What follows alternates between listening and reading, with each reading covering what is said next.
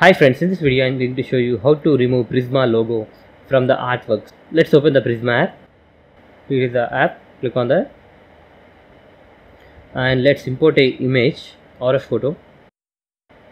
Let's zoom it and click on next and apply any filter of your choice. And as you can see that within the app you can see the Prisma logo at the bottom right. Let's save this image and see this output of the artwork. You get a message that artwork has been saved in the Prisma folder. Let's open the Prisma folder.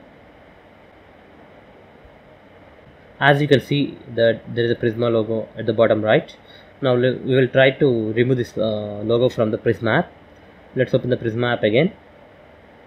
Okay, let's go back.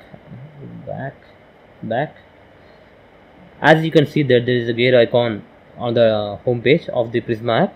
Click on this gear icon and you have an option called add watermark. By default it is set to on. You need to tap on this toggle to turn off the settings.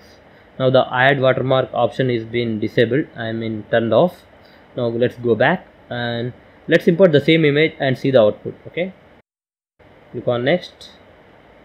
Let's apply the same filter. Let's save this image. Now let's open the gallery. Here is a Prisma folder. Let's open the image. As you can see that there is no logo on the artwork, whereas in the previous artwork you can see the Prisma logo. That's it guys, this is a way to remove Prisma logo from the artworks. Hope you like this video. Please subscribe to our channel. Thank you.